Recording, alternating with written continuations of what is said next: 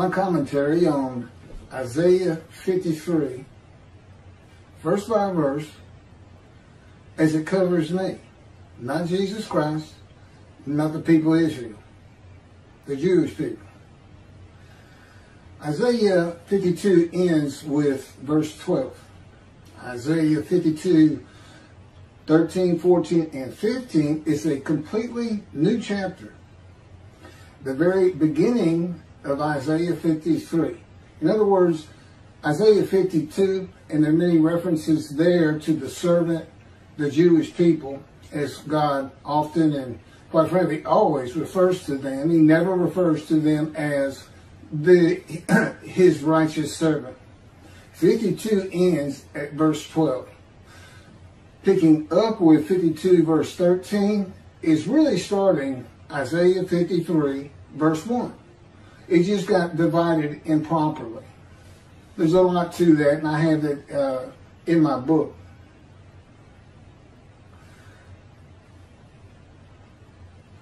Isaiah 52 verse 13.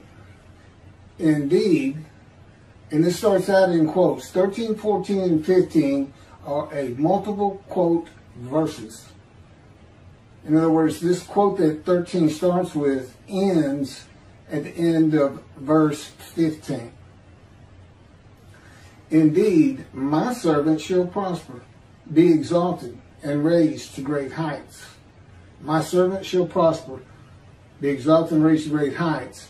This is in midrash form. That's when you read a verse and generally break it down into parts and then give commentary on each of the parts.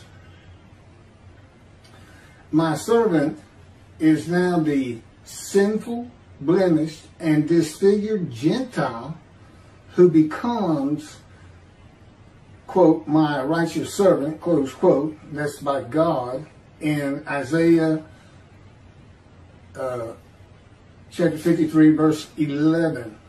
After passing the test of devotion in Isaiah 53, verse 10, when he makes himself an offering for guilt in a covenant with God, agreeing to go through the suffering of God's fire of refinement. There's much more on that when I get to verse 10 and 11. God's righteous servant is a man who is made suitable in the Lord's fire of refinement of punishment, maltreatment, chastisement, bruising, and crushing. Now the key to this is the book of Ezekiel. He literally goes through everything that the man of Isaiah 53, the righteous servant, goes through, except he's not crushed with disease, he's not familiar with disease, and he is not wounded. All these other words, maltreatment, punishment, chastisement, bruising, crushing, that are in Isaiah 53, apply to him too. And again, I have a lot more on that. And the purpose of this is to make the many righteous. That's what this story is about.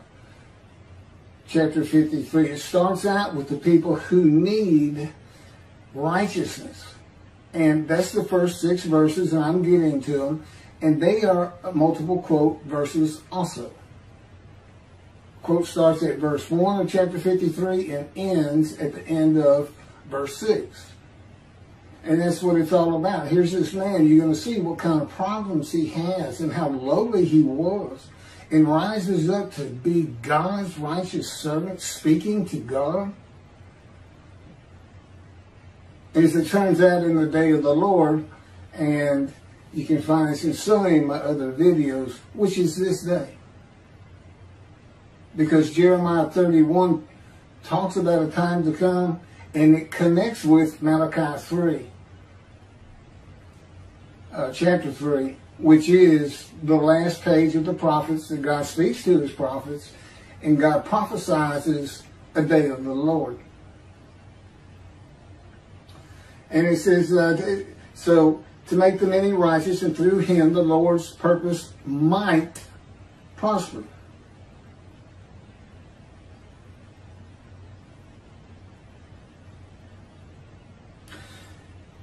in the day of the Lord, there are 4 men to come. This is the only unfulfilled prophecies of God himself.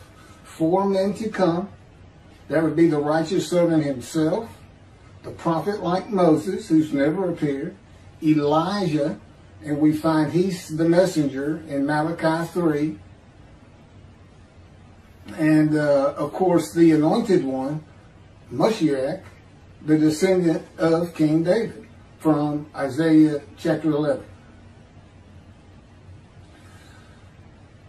Now, as I said, this is verse by verse and how I fit them. God came to me at birth, but did not speak to me as he did to Ezekiel immediately when his spirit lit upon Ezekiel. Then he could hear God speak.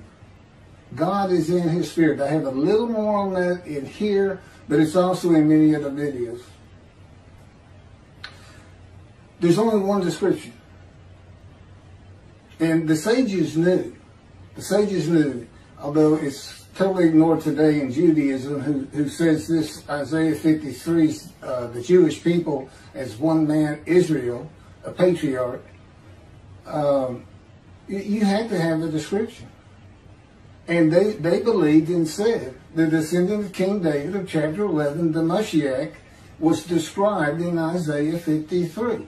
They even had a name for him in the Babylon Talmud, the leper scholar.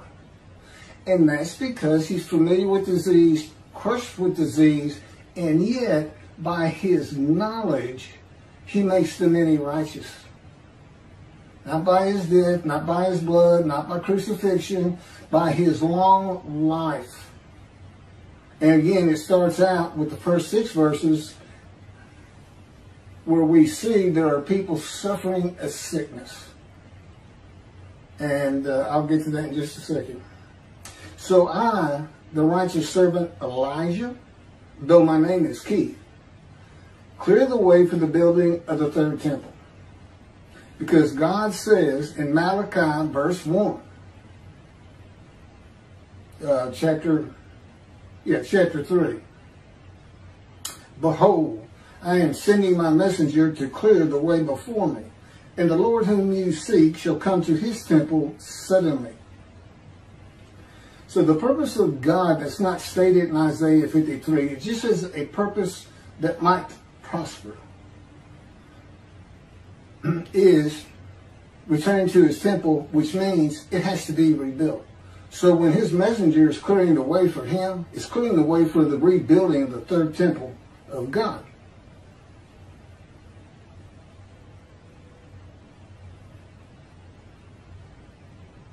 And this purpose of Elijah is a purpose that might prosper also. See, that's the connection. Elijah is supposed to draw the families of the Jewish people back together and do it through Judaism. He is to make them righteous. What is the man of Isaiah 53 called? God's righteous servant, the teacher of righteousness. And for what? A purpose of God that might prosper. Which is what? Building a 3rd temple.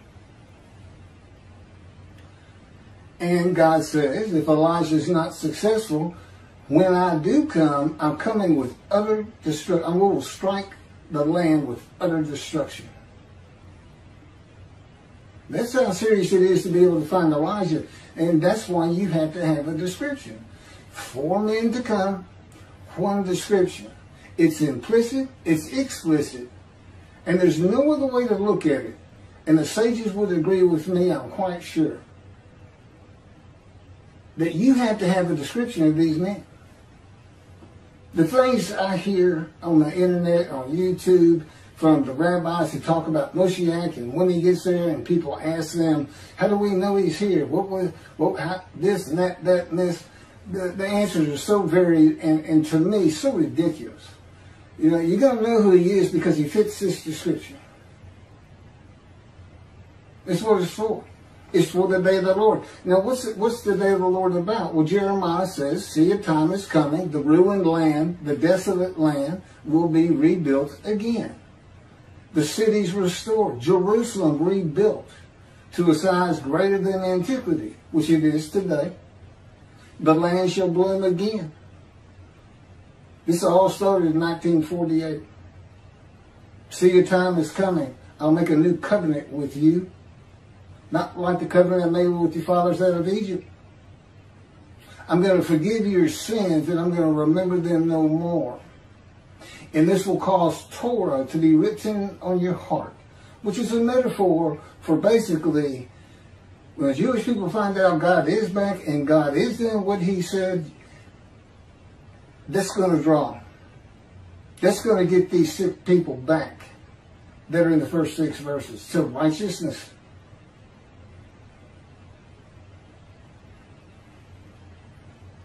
So there's a new covenant. So we look at Jeremiah, you got these 3 see a time is coming, and you say, okay, well that's today. Because the land blooms again, Jerusalem's rebuilt, so the new covenant has to be here. What do we know about that? Who's going to deliver it? Well, you ask yourself, who delivered the first one? Moses. Who's supposed to come? A prophet like Moses. Well, what about the covenant itself? What else do we know about it? Malachi 3 verse 1. I'm sending my messenger to clear the way before me, and I shall return to my temple suddenly. And the angel of the covenant that you desire is already on the way. It's the day of the Lord. That's what ties the two together. And you got to have a prophet like Moses. You got to have you have to be able to describe a man who's a prophet of God. That's number one. And then he has to be able to do the things Moses did, which primarily is write the Torah. The Jewish people haven't been in bondage since the Israelites left in the Exodus. So that's not the issue. And a man who can talk to God face to face, friend to friend. So this is what we're looking for. This is what everybody should have been looking for from the beginning. But particularly after the lands have become desolate and restored as they are today, which did not happen with the Assyrian Babylon exiles when they returned. They couldn't even go in to the northern kingdom because it was inhabited by Gentiles. That's another story too. But they didn't revive all of Israel as it is today. This is when it occurs, and I can tell you it is occurring because he's been training me up for this for 13 years now. We're just now starting to make a splash and let people understand what's really happening. He's here. It is the day of the Lord.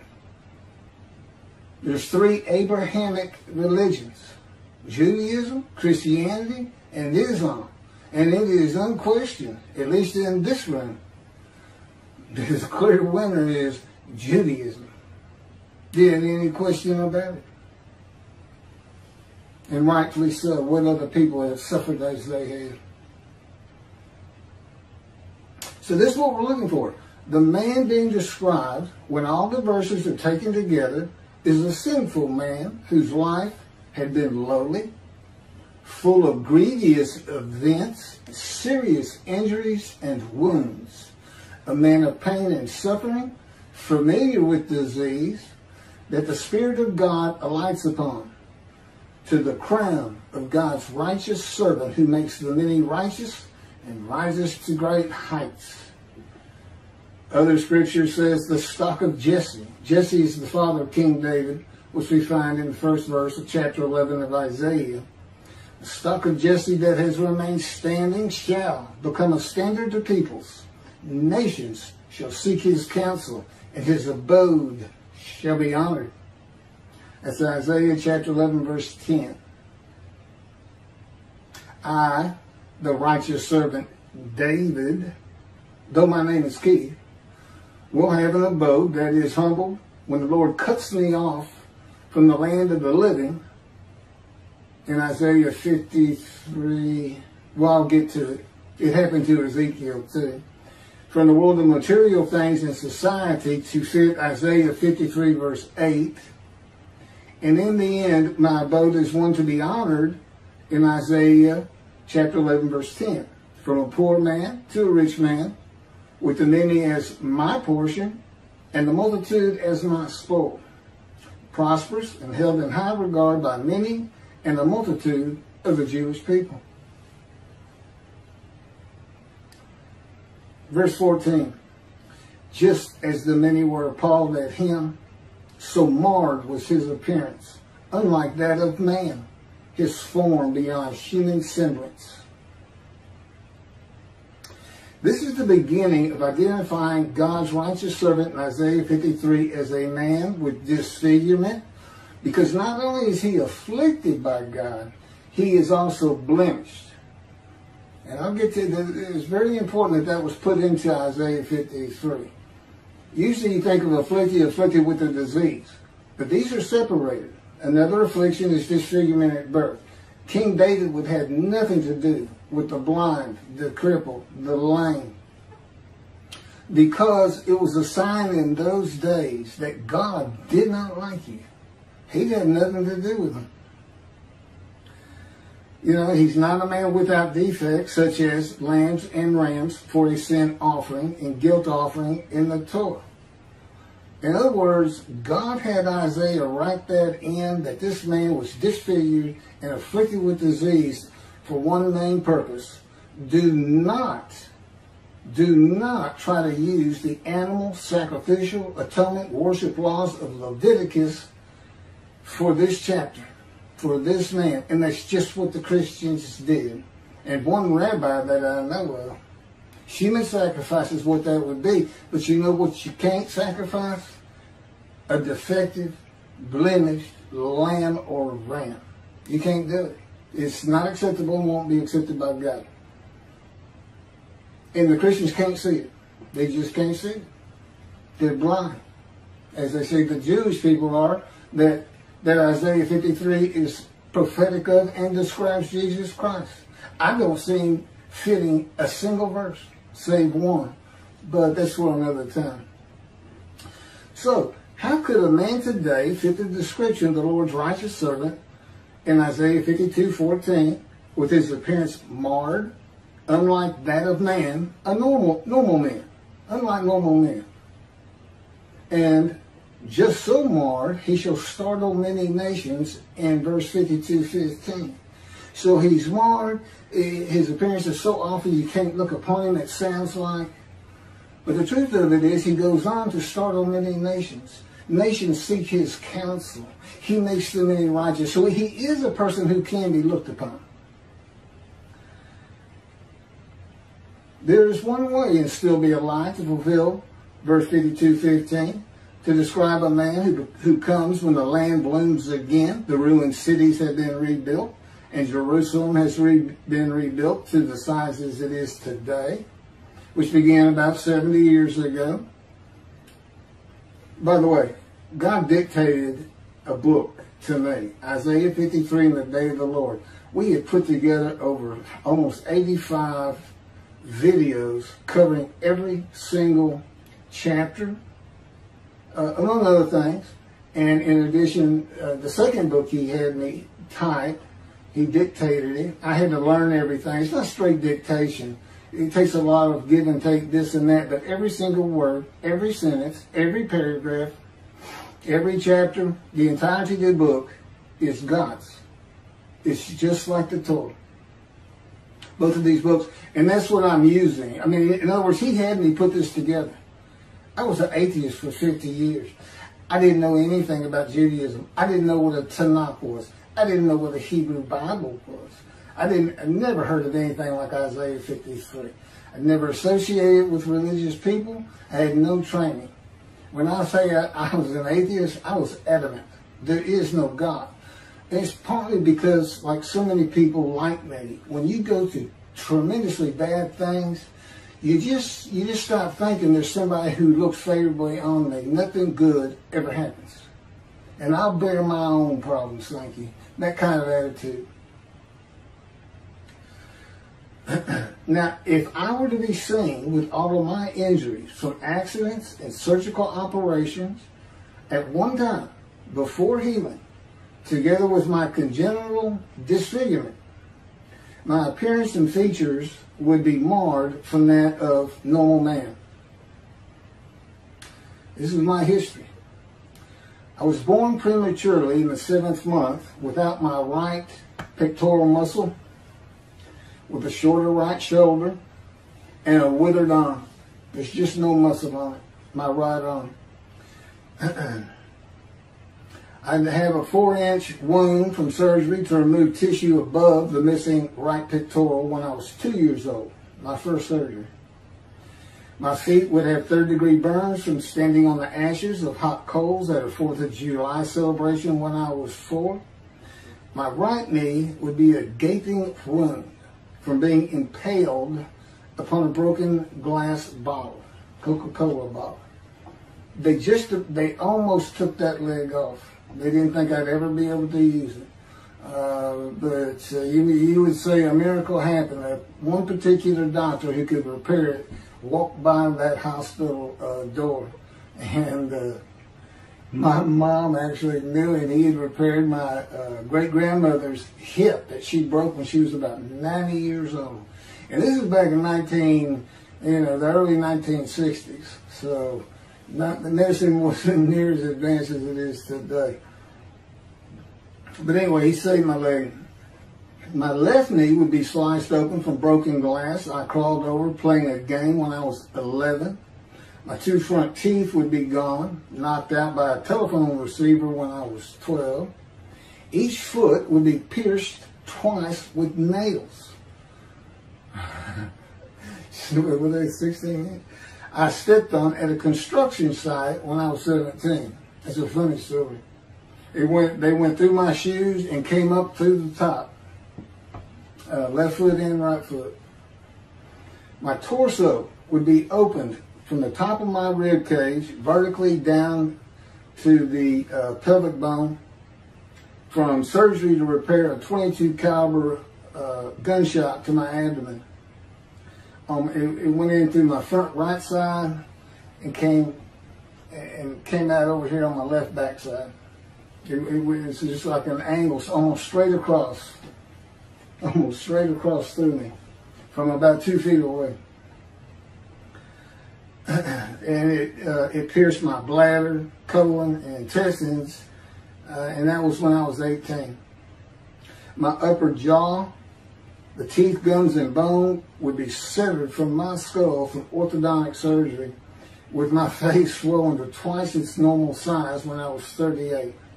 It was surgery done to try to realign my top teeth with my bottom because I had a perpetual headache, one for almost 27 years of suffering.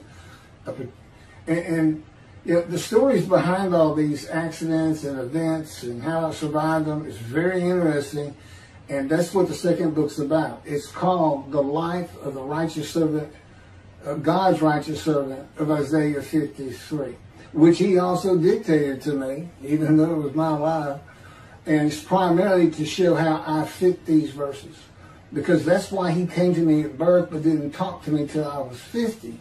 It's to make sure I fit these verses. You know, he said he came to Jeremiah at the womb, and he was a priestly man who had a great life doing God's work. Even though he was one of the Babylon exiles.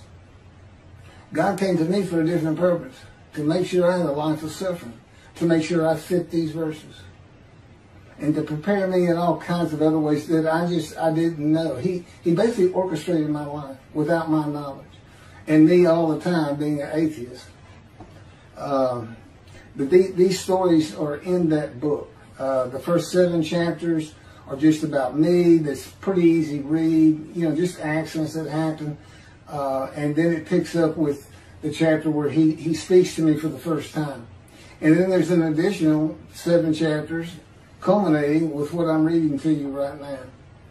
It's called chapter 16, Isaiah 53, Keith McCarty, verse by verse. That's what he had me write down.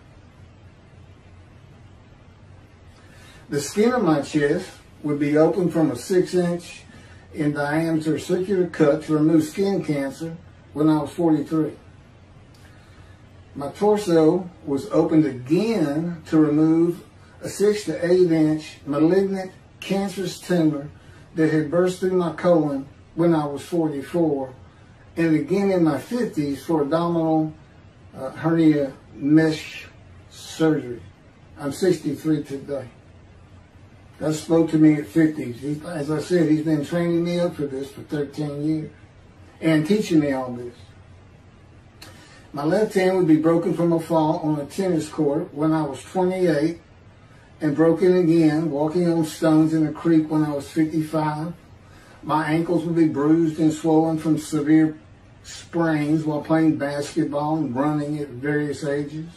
My chin would be lacerated from striking a wall at the end of a foot race when I was 21, and I would be covered with the childhood diseases of measles and mumps. Now, if you could just imagine all that at one time, before healing, you know, it's kind of like the Passion of the Christ. You know, they say he fits all these things. You know, he had nails in his hands and his feet, and he had been whipped. I'm sure his back was lacerated. But in any event, this man's supposed to live. This is how a man could fit the description of Lord's righteous servant in Isaiah 52:14, and just so he shall startle many nations. Kings shall be silenced because of him, for they shall see what has not been told them, shall behold what they never have heard. So that's Isaiah 52:15. And I can promise you, Judaism, the rabbis, Christians, these are things they had never been told, and behold what they have never heard. That's what this is. And, you know, despite this language being in here, and God put it in here for a reason, had Isaiah write it, just as he has me write, just as he had Moses write. You know, that's how the book came together, the Hebrew Bible. He had it all written, not just the Torah.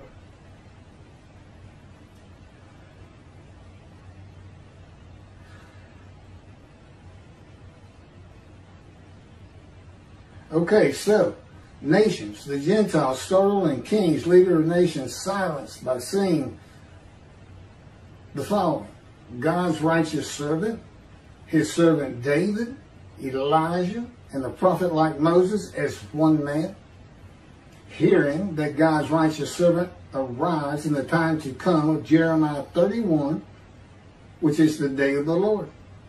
That God's righteous servant is the only man to come who is described in the scripture, and it is inherently and implicitly the anointed one, David.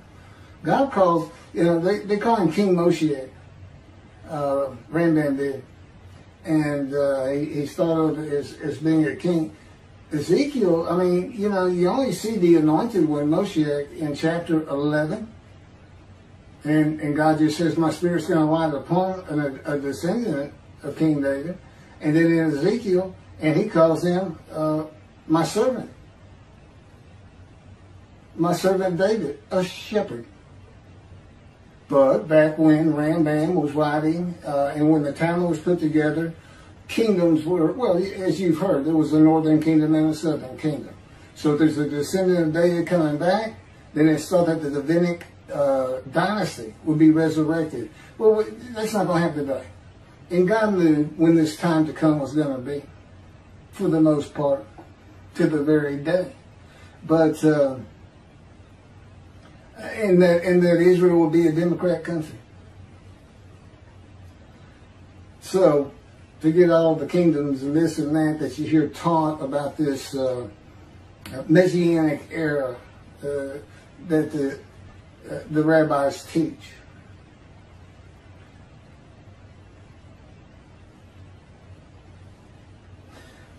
That the Jewish people throughout the world are forgiven by God of all their iniquities and sin by God's written word in the day of the Lord. That's under the new covenant. The Christians aren't going to believe it because they took that new covenant. No, they didn't take it. They said it's been abolished. It's obsolete. We have a newer covenant, and that's Jesus Christ. That's the only way you can find righteousness is through faith in Jesus and the resurrection. You can't be righteous under the law.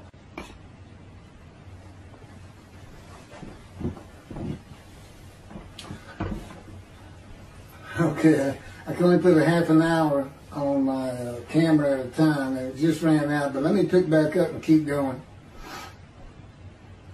That heaven is being created for only the Jewish people.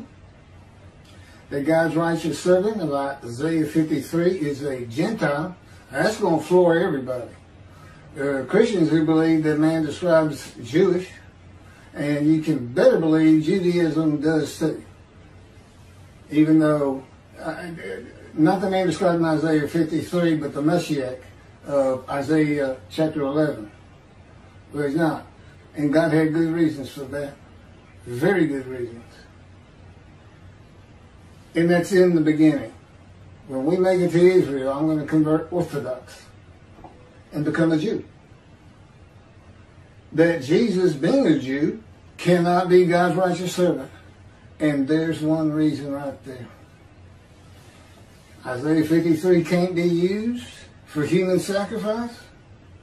You cannot use Leviticus.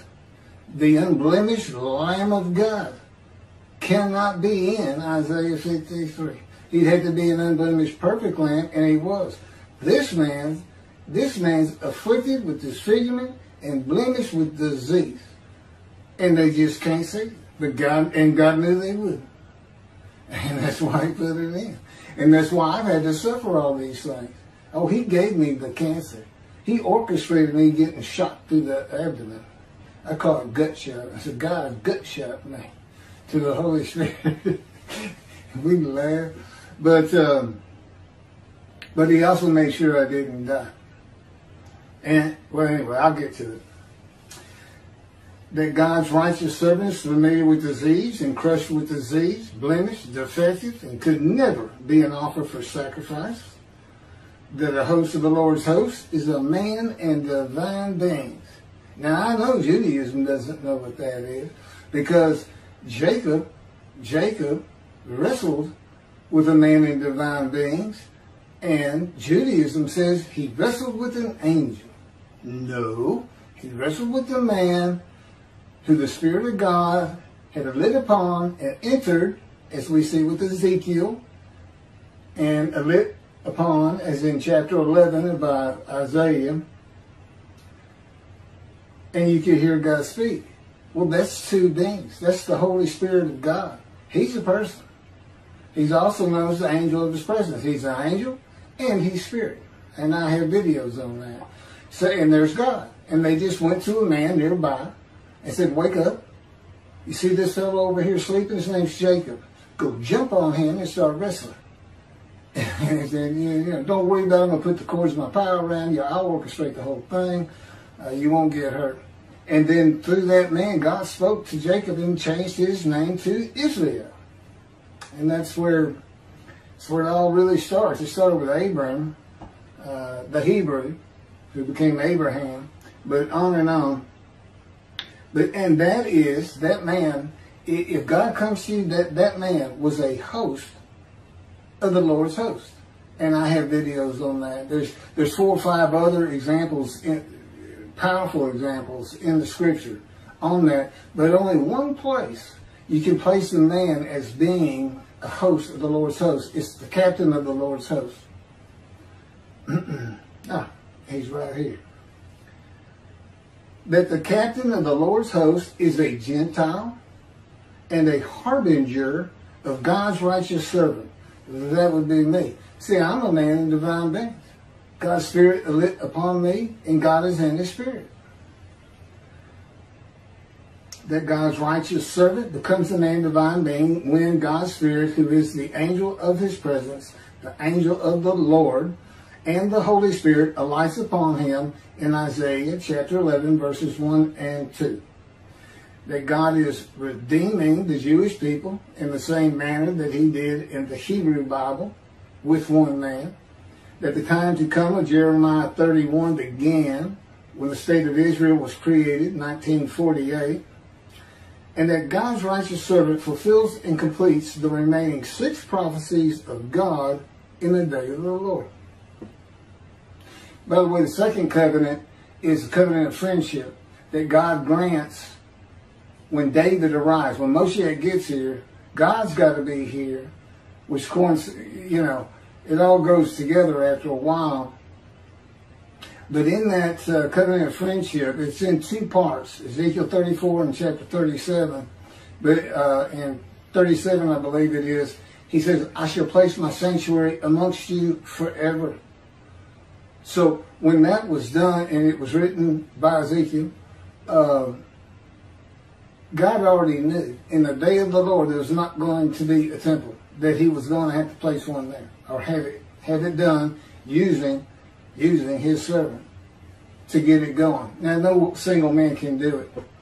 You know, and if the effort fails, if the prophet's not recognized, if Elijah's not recognized, utter destruction to the land. And God doesn't mean he's going to do it in his power. It's just like Assyrian. It's just like him raising up armies. His creation's going to do it, not him himself. He likes to use himself in the third or first person or third person. It makes it more likely to happen that he's really trying to instill fear of who he is. But what it means is, if this doesn't get done, if he didn't get back into that temple, see, building the temple is what's going to keep Israel safe forever from now on in the Middle East. And it's always perilous there for them. That's what has to be done. And God's saying, if we don't get it done, the day will come, Israel, you're going to be utterly destroyed. There's 7 million Israeli Jews today. If the land is utterly destroyed, I would guess a minimum of 6 million people are going to die. And that should ring a bell that says, never forget. Don't think it can't happen. Okay, picking up with the actual chapter 53 that we have in the Bible. As I said, it actually starts at 52:13. The first speakers of Isaiah 53 are the witnesses of the righteous servant in the quoted multiple verses 1 through 6. The many who are made righteous by God's righteous servant. Verse 1. Who can believe what we have heard? I just went through a whole lot of that, and I got some more to add to it. Who can believe what we are hearing? Upon whom has the arm of the Lord been revealed? The witnesses ask, who can believe that God redeems the Jewish people by the new covenant with sin forgiveness that is delivered by the messenger Elijah, who receives it from the angel of the covenant, who is the angel of God's presence, the Holy Spirit that alights upon the anointed one in Isaiah chapter 11, redeemed by the covenant of friendship that comes with his servant David when he sanctifies Israel by having the third temple built on his holy Mount Zion in Jerusalem. Redeemed by speaking to his prophets again. The Jewish people saying, we told you we were right. We told you we were right all along. And God is speaking to his prophet again. Explain all these things if you can. But you cannot. Who can believe what we have heard? And his prophet again, as he spoke to Moses, face to face and friend to friend. I can explain what that means, face to face. A lot of people don't get that. And all by and with one name the Lord calls my righteous servant.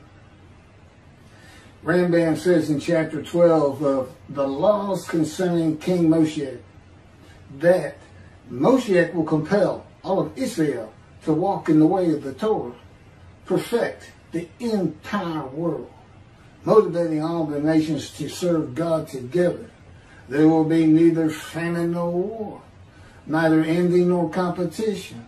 The entire world will be solely to know God.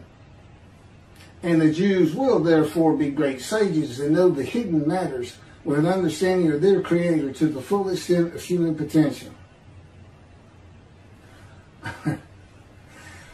I can tell you, with God telling me what to do moment to moment as he does every day, including when to go to sleep, when to get up, and when to eat, and what to eat, I cannot get any of that done. I can't perfect the world, and I can't get all of Israel to follow Torah. This is what God actually says, Ram. He says, He will send down the rain in its season. The trees of the field shall yield their fruit, and the land shall yield its produce. The Jewish people shall continue secure on their own soil and never be overthrown and uprooted again. If we get that temple built, when we get the temple built. And that's nothing to look at and go, well, that can't be done. No, not today, it couldn't. But we're talking about 10, 20 years from now. Remember, I've been given a long life. Moses was 120 when he died. I'm 63. I should have been dead a long time ago, 3 or 4 times. But I'll get to some of that. They shall no longer be a spoil for the nations. He will establish for them a planting of renown. They shall no more be carried off by famine. They shall not have to bear the taunts of the nations. Anti-Semitism. He will establish them and multiply them. He will place His sanctuary among them forever. His presence shall rest over them.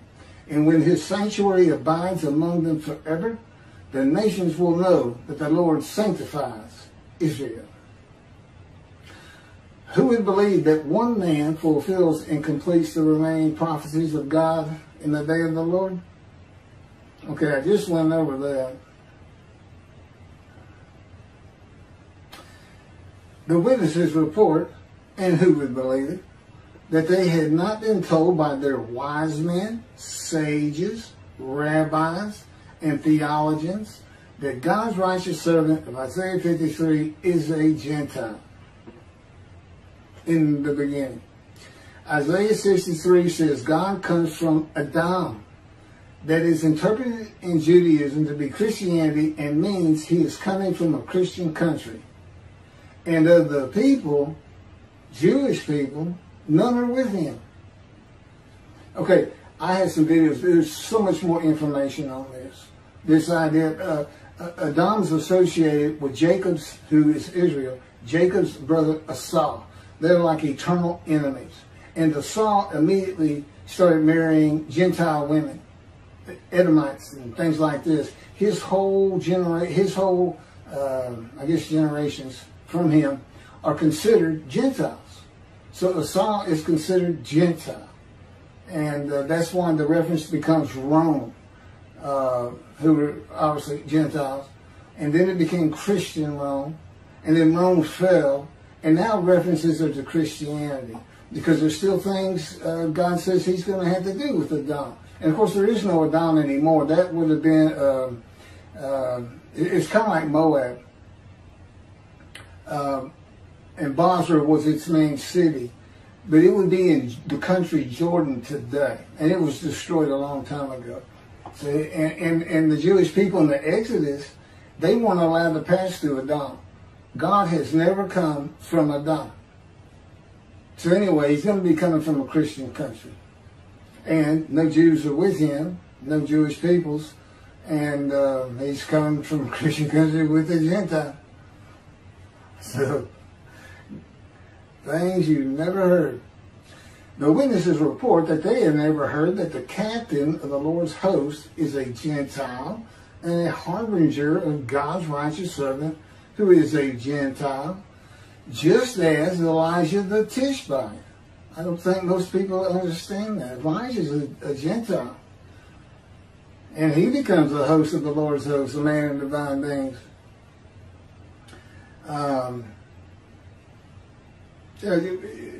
There's no Tishbites in the Bible. There's lots of genealogy, especially in Chronicles.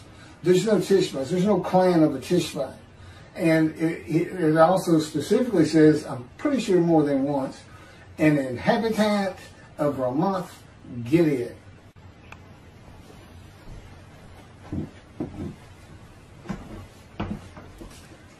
Verse 5.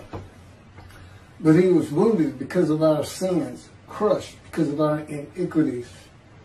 He bore the chastisement that made us whole, and by His bruises we were healed.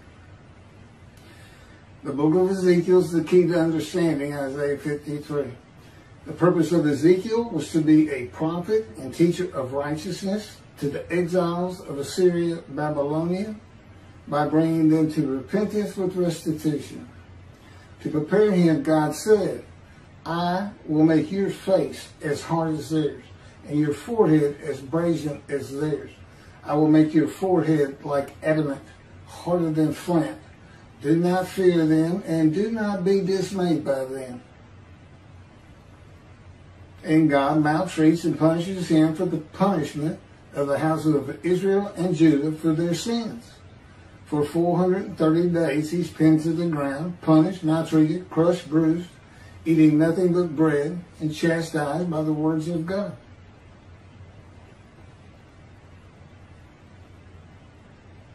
God's righteous servant, that is me, is a man of suffering throughout his life, with persistent hardships and troubles, grievously affected, especially by disease, and severely injured at one time or another.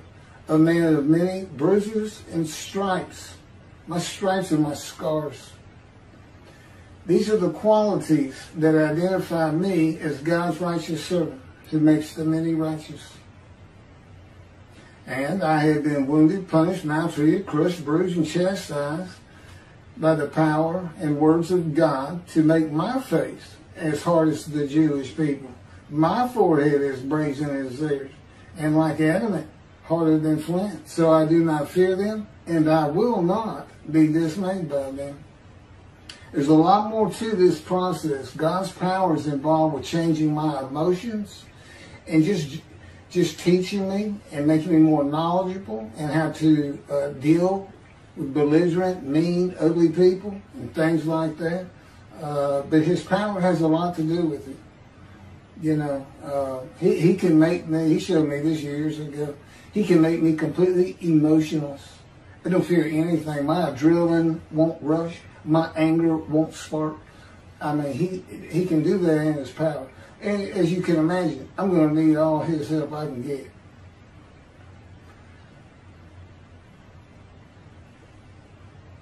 Verse 6, we all went astray like sheep, each going his own way.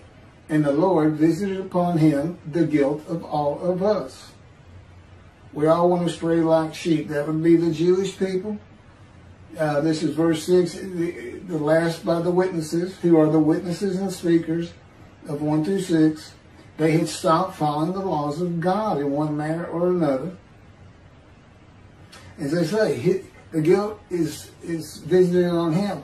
Well, in verse 10, I offered myself for guilt. That's the guilt we're talking about. Of being sinners. The man is made to be, he becomes God's righteous servant. That's the story of the whole thing.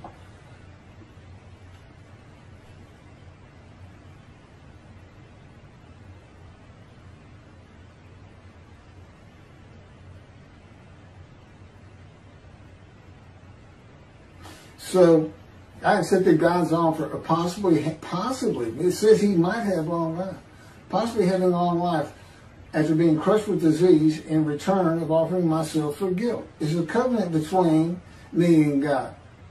God and the Gentile, a covenant.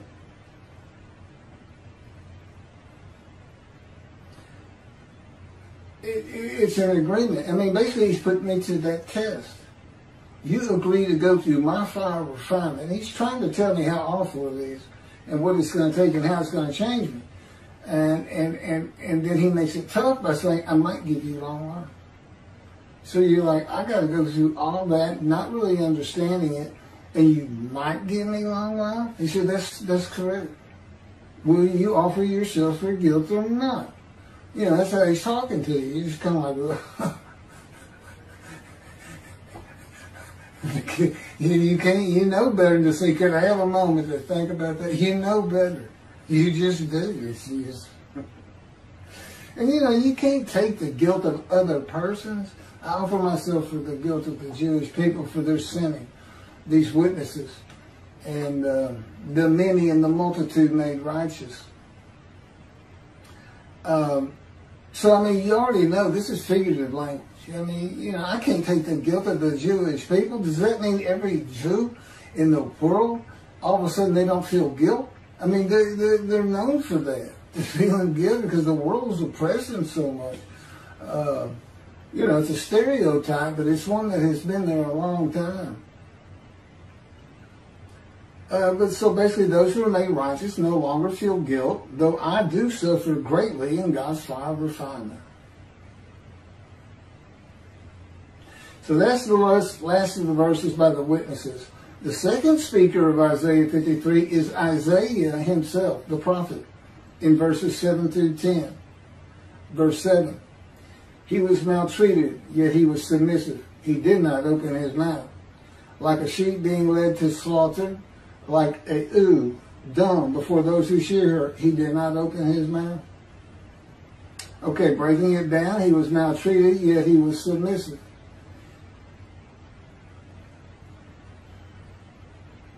Okay, maltreatment, that's just part of God's fire of refinement. I mean, when God maltreats you, let's just say this, you haven't been maltreated until God does it. He's very good. It hurts because it's God. You know, I mean, you know, your wife or your kids maltreat you, that hurts. But until you've been maltreated by God, you know, there's a whole other level to go to. And again, he's just drawing emotions from me to change me. And with God, you're always submissive.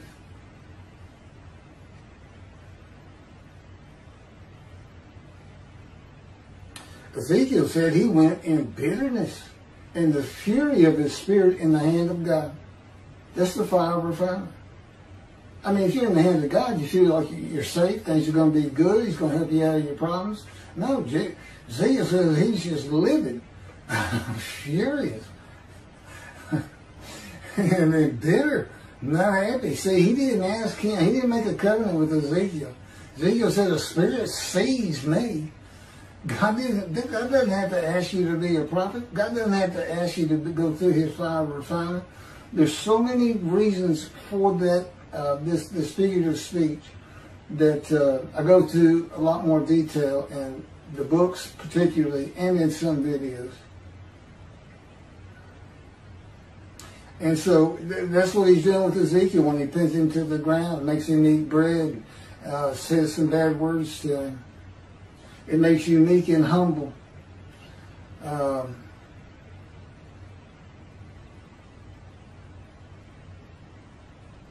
You know, it dulls your emotions. You feel in your anger. And he showed me that he can remove my emotions entirely. He can make me like ice, where absolutely nothing can bother me or feel anything. You know, which as you can imagine, there's going to be plenty of people not too happy with me, like 2 billion Christians and 2 billion Muslims, and probably a good bit of the Jewish religious community. They're just going to say, that's not what we believe. You know, it's religion. I'm still trying to learn it, but I know enough.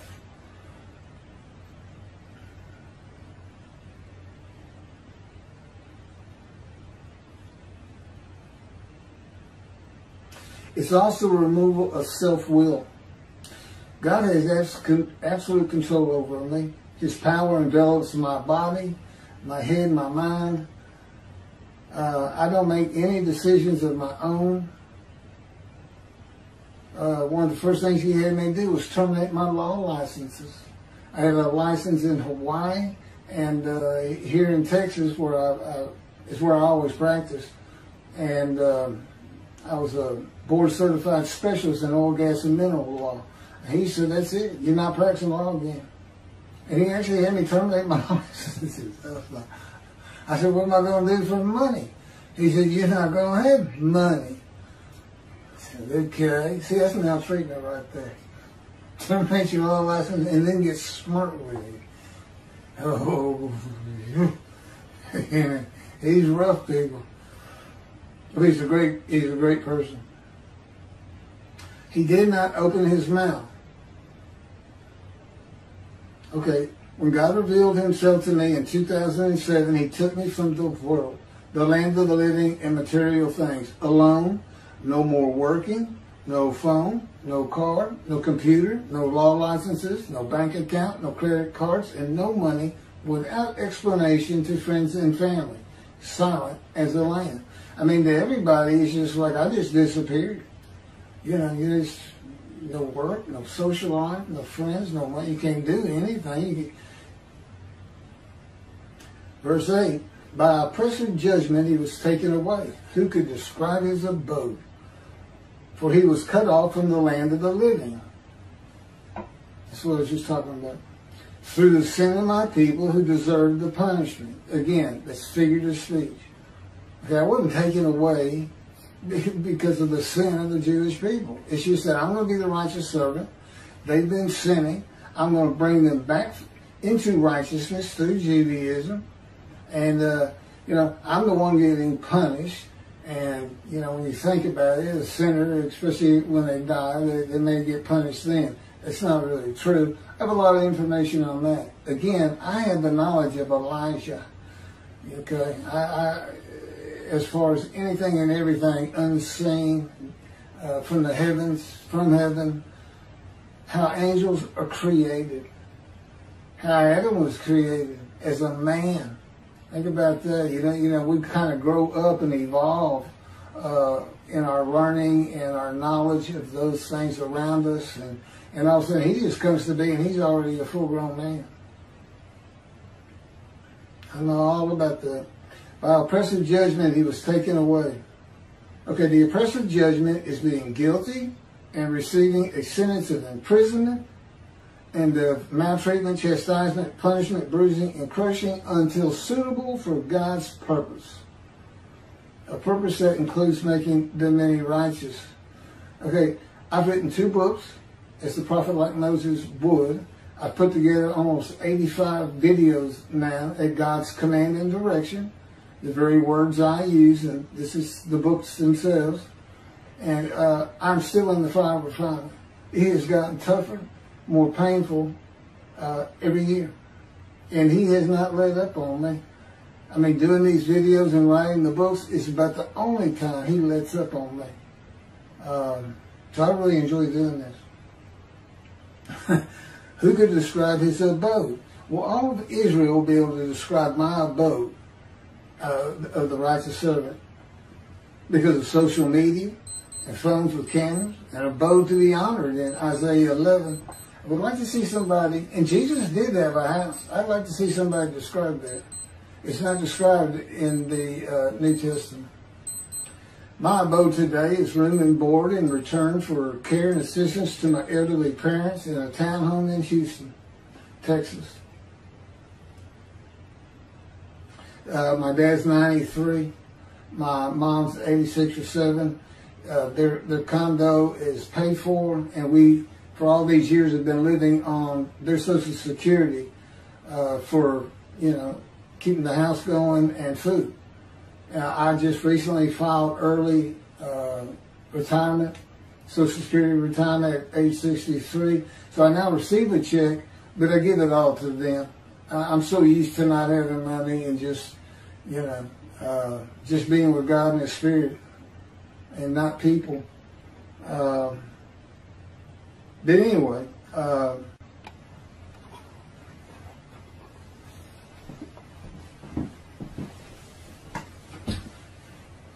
verse 9, and his grave was set among the wicked, and with the rich in his death, though he had done no injustice and had spoken no falsehood. This verse says the righteous servant of God was poor, but dies a rich man.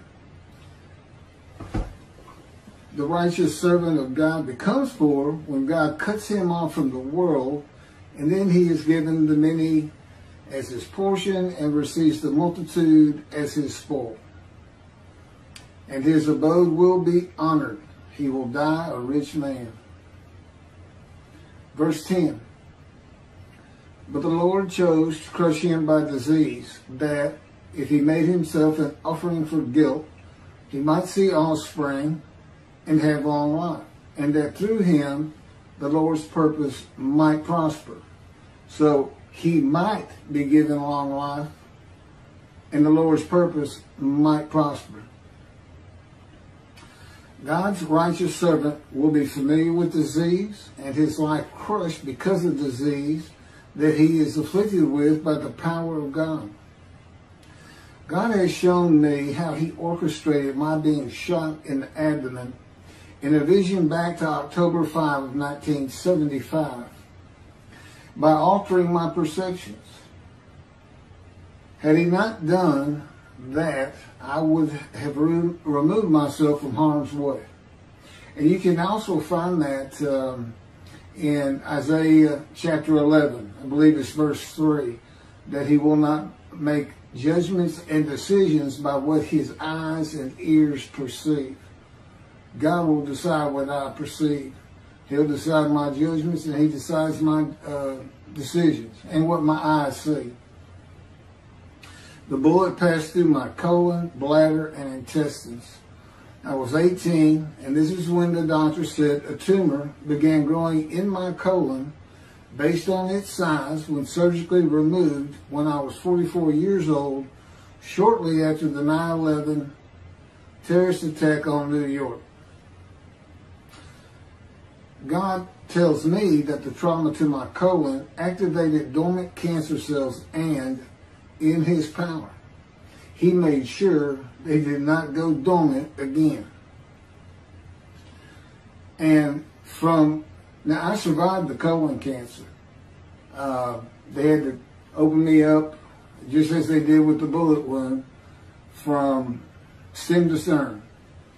Remove about an 8-inch tumor that had burst through my colon. I had been bleeding internally for months. And it metastasized. It spread to my lungs.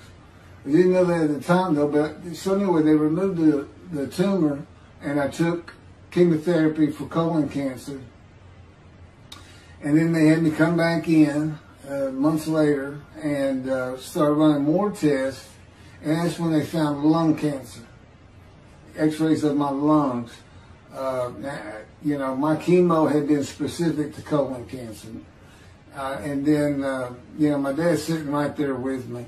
And they took the x-rays twice, and they showed them to me, and it's just white spots all over my lungs.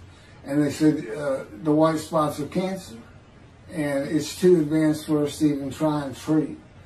And I said, well, what does that mean? You can't treat it. And he says, it's too advanced, so you're going to die, and you're going to die real soon, as in a month or so. And as I think I've already mentioned all this, but in verse 12 says he was exposed to death. But that was when the planes hit New York. I'm sure I must have covered this in chapter 52, verses 13 through 15. But in any event, I never went to see a doctor again. I mean, I just walked out there and that was it, you know. But I wasn't experiencing symptoms. And I even mentioned that to him. You know, I wasn't coughing, I wasn't hacking up blood, there was no shortness of breath. You know, nothing to really tell me that I was about to die of lung cancer. And I know now why. God knew they were going to be taking those pictures. And that's when he, in his power, gave me advanced stage 4 lung cancer. And then after the pictures, he removed it. But I didn't know that. And so it crushed my life. But it wasn't because I was, you know, went through this horrible ordeal in a hospital. Like I've seen pictures of Lance Armstrong, the great bicyclist, what he went through, and of course he came out of it with incredible treatment and surgeries. I just left the hospital and never really experienced lung cancer. Now I did the colon cancer. That was brutal. It was really bad. I didn't know what was wrong with me, but not the lung cancer. And that's how God crushed me with disease. And I was familiar with disease, and I'd had skin cancer. So, in any event, that he would make himself an offering for guilt. It's an offer. It's an offering of one's self and soul to God for the guilt of the sinning of the Jewish people. In particular, the many made righteous who were the witnesses of verses 1 through 6.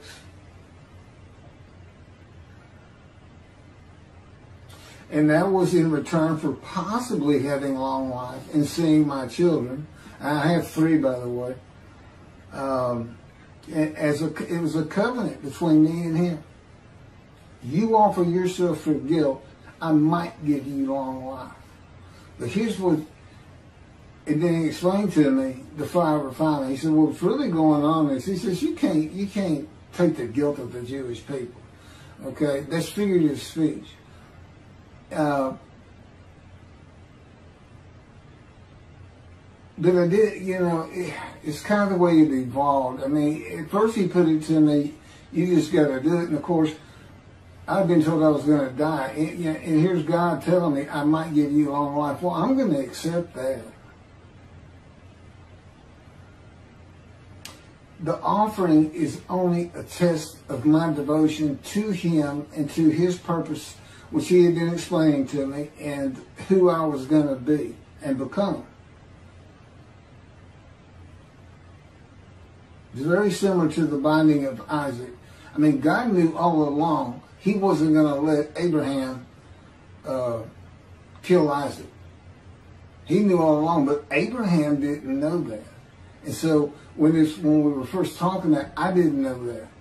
And he's telling me, all these things like wounding, maltreatment, as we go through Isaiah 53, punishment, chastisement, bruising, crushing, in his power is what he's talking about.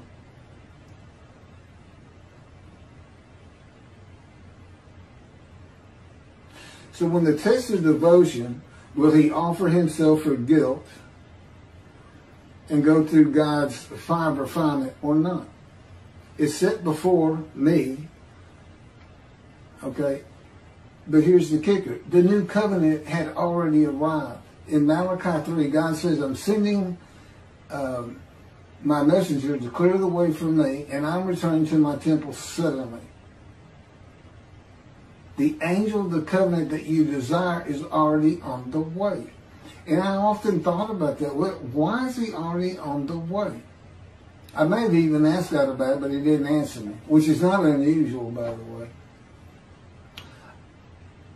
It's because of this test of devotion. They're sin-free when he asked me, and I said, yes, I'll accept the guilt of the Jewish people for their sins. There was no sin. That's why the angel with the new covenant of sin forgiveness has already left before God. That's what that's all. That's why that's there. And I promise you, nobody has ever figured that out before. In any event, and that would hold true for Jesus, because he said his cousin, John the Baptist, was Elijah. Well, if he's Elijah, you're at Malachi 3 in the day of the Lord. And that means all the Jews would have been sin-free under the covenant. That would have been the time to come. The time of Jesus, his life instead of mine. Okay, for all kinds of reasons, that's not possible. And interestingly, Jesus uses Malachi 3, verse 1, that I'm talking about, to describe his cousin, John the Baptist, as Elijah. But guess what he leaves out? The angel of the covenant that you desire is already on the way. He put in the part, I'm sending my messenger before me. Okay, and later on in that chapter, towards the end, it's when we hear that Elijah is there, and he's the messenger. He's the only man mentioned in that chapter. So, yeah, the New Testament leaves the angel out, and the new covenant and sin forgiveness, because how can Jesus go to the cross for the sins of the Jewish people if God's already forgiven them by his written word to be brought and delivered by Elijah? That's what he's the messenger of, the new covenant. And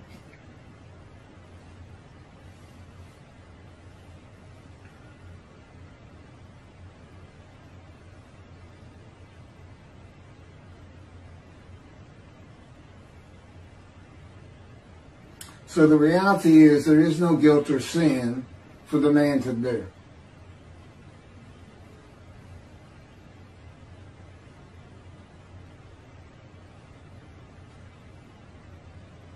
The primary purpose of verse 10 is not to test the devotion.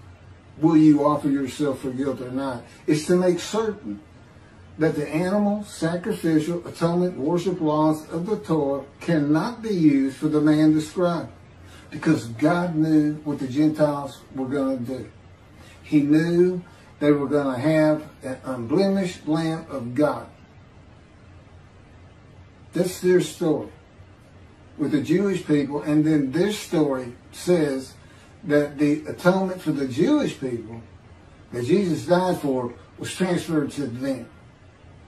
I mean, there's so much wrong in all that, and really, it's so important to read the books. The videos are good, but, you know, so much of it is coming out in my words. When God has me right, it just comes out clear.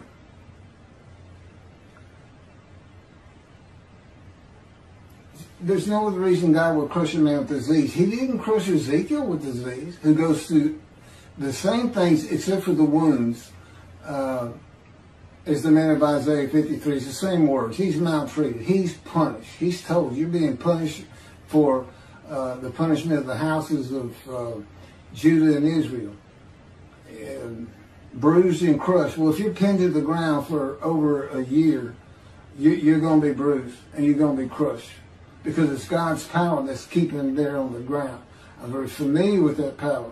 I have been pinned more than one time in that power, for no other reason to be able to understand what Ezekiel went through. But that's why God afflicted me, blemished me, afflicted me, crushed me with disease. That's why I had to go through it, because of Christianity, because of Jesus Christ. I had to suffer cancer.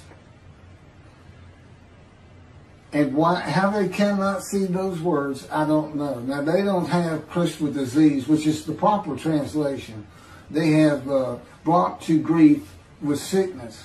Well, you don't get, and he's exposed to death. So this sickness is deadly. And of course, Jesus has never been sick any place in the New Testament. It doesn't even show up. So whether you want to call it sickness and grief, you don't come to grief because you got a cold or you're just sick and you got to miss a few weeks of work or something. You don't come to grief from that. You come to grief from cancer and being told you're going to die. But that's why it's in there. See, I fit these verses. Jesus does not. And most certainly the Jewish people, as the man Israel, don't fit it either. When were they all together at one time? Every single Jew on the planet gathered and crushed with disease by God. When did they make the many righteous by their knowledge? As one man, all together. It's never happened. It's a foolish argument to put them in there. Foolish. It's an absurdity, actually. It's, well, between the two, I can't tell you. I can't tell you. Which one's worse, putting Jesus in there or putting the Jewish people as the man Israel? Everybody can make their own decision. And, you know, you're not going to refuse God anyway. If God comes to you and says, I want you to be my prophet, and I'm going to put you through a fire of refinement that you're going to beg to die, you're going to beg to come out of 1,000 times. You know what you say? Okay, here I am. Let's go. Let's start. That's what you say. You don't say no to God. So that's what all that's about. That, and it's a description of a man that you can find. That's me. I fit it.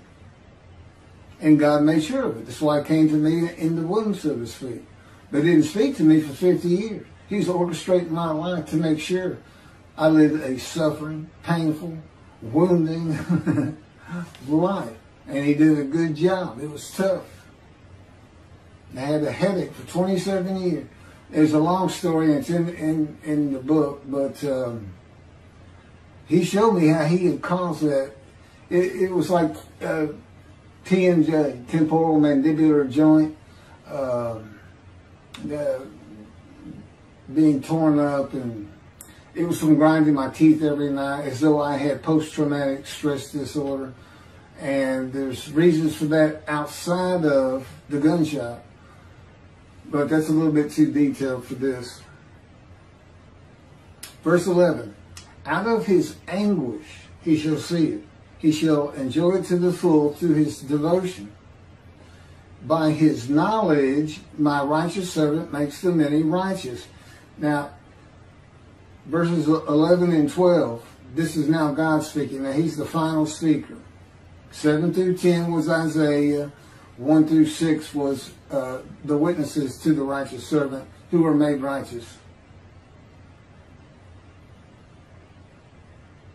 Okay, so out of his anguish he shall see it. He shall enjoy it to the full through his devotion. This is a reference to Isaiah chapter 11, verse 2, where one of the attributes of the Spirit that alights upon the anointed one, Moshiach, is a spirit of devotion and reverence for the Lord.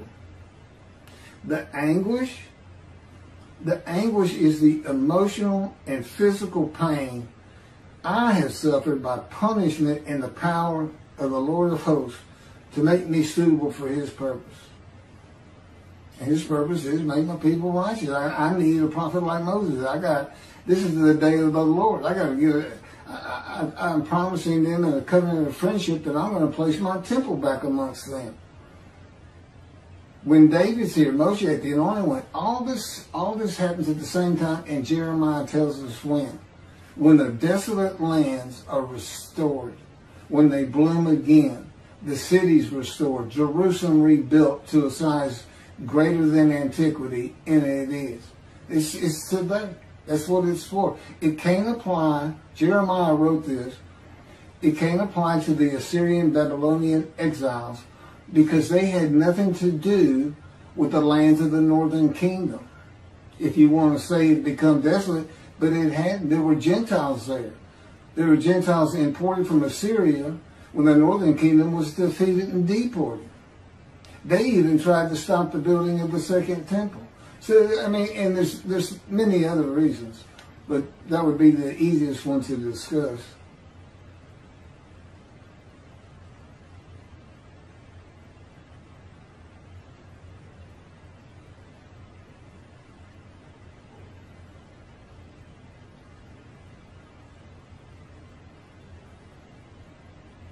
Verse 12, assuredly, I will give him the many as his portion. He shall receive the multitude as his spoil.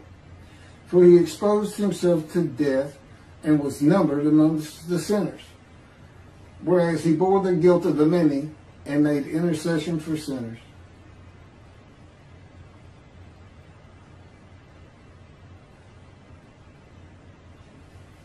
How do the Christians explain that? He's numbered a sinner. He's a sinner among sinners. They say this. They say, Jesus was crucified with a sinner to his left and a sinner to his right. So 1, 2, 3, he's counted as sinner. Now, we're trying to find somebody. This is a description of a man, these verses. We're trying to find somebody, not making up things to say, well, we know he's not a sinner. He's the unblemished Lamb of God, but he's numbered a sinner because he was crucified with sinners to his left and his right. Okay, I call that Christian logic. You know, same thing as how does an unblemished Lamb of God fit into a chapter where the man is blemished and familiar with disease and crushed with disease? How do you fit an unblemished lamb in there? And of course, all of that comes back to Leviticus. If you offer a perfect, unblemished lamb for sacrifice, you're forgiven of your unintentional sins of that year. You know, if you had done that. And by the way, yeah, it's not intentional sins. It's only unintentional sins.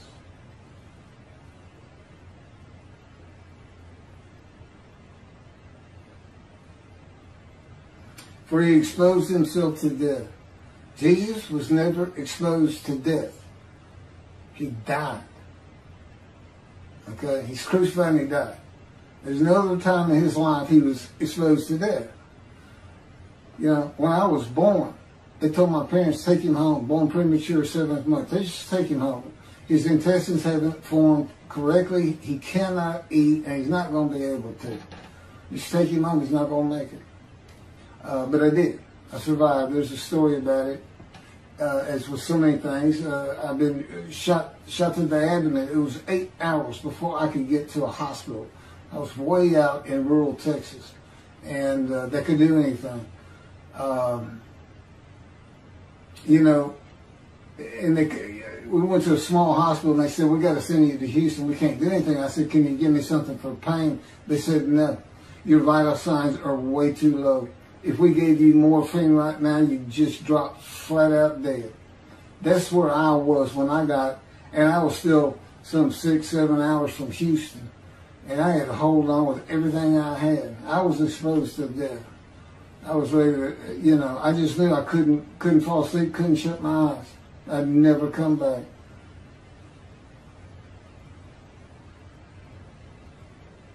Oh, and I am numbered among the sinners.